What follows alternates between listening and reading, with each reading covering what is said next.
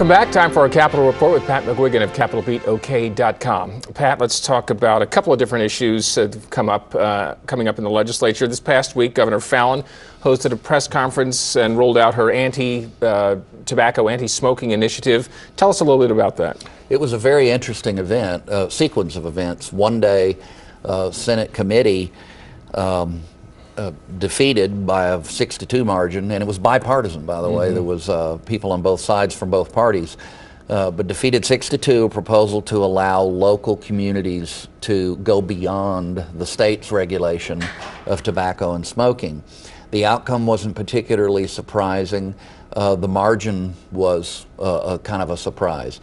Well, the governor turned around the very next day, as you all have and others have covered, and had a press conference to announce they're going to go into the field with an initiative. Now, a ballot initiative. Right. Here's what's interesting about that. Will it simply be crafted, and we don't know the answer to this yet, will it be crafted in such a way as to simply replace the legislation that was killed in the Senate and allow local regulation, or will it pull to the state level additional regulation of tobacco beyond what already exists?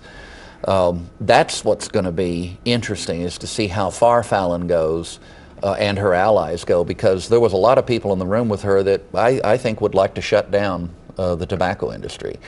I'm not sure that's the governor's position, but now we'll know, maybe clearer her point of view when we see the actual words of this ballot measure. Well, I know that she's frustrated. A lot are frustrated in the health side, because Oklahoma is one of just 2 states in the country where municipalities, cities, towns cannot write smoking legislation any tougher than the states. Yeah, that's an interesting issue of local preemption. At the same time, you've got 50 states, and the template for tobacco regulation is slightly different in all 50 states. That's what's interesting to me.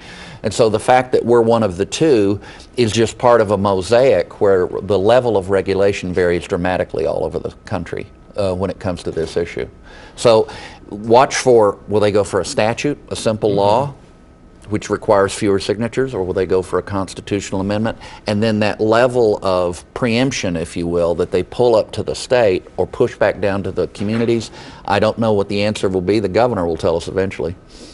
All right, let's talk workers' comp. On Monday, the President Pro Tem of the Senate, Brian Bingman, introduced his workers' comp reform bill.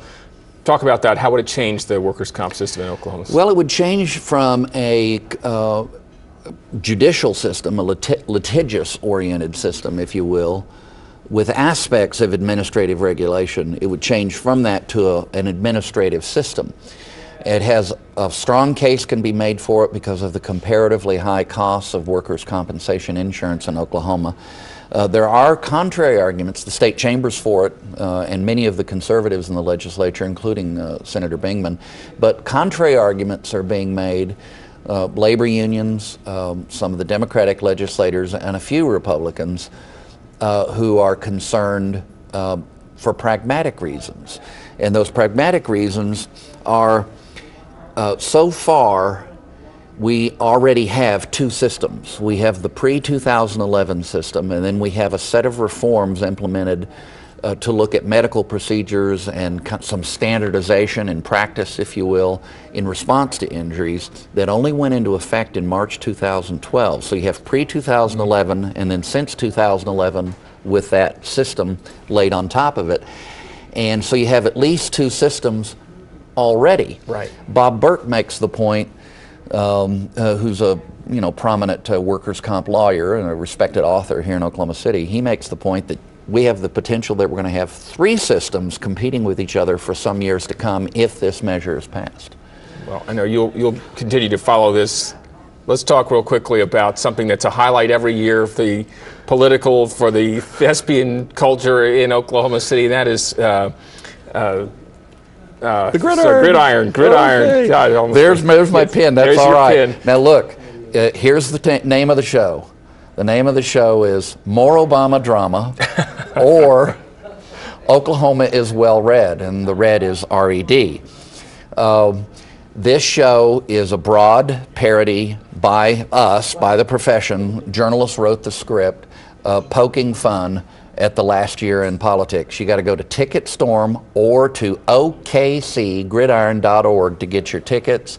All the money we net from this amusing program goes to benefit college scholarships for Oklahoma students. I play both Joe Biden and Rick Santorum. I hope that many of you will come see us at the Lyric on the Plaza. End of advertisement. Thanks. Break a leg. Thanks. Okay. You can read more about these topics at CapitolBeatOK.com. For Pat McGuigan, I'm Alex Cameron. Have a great day.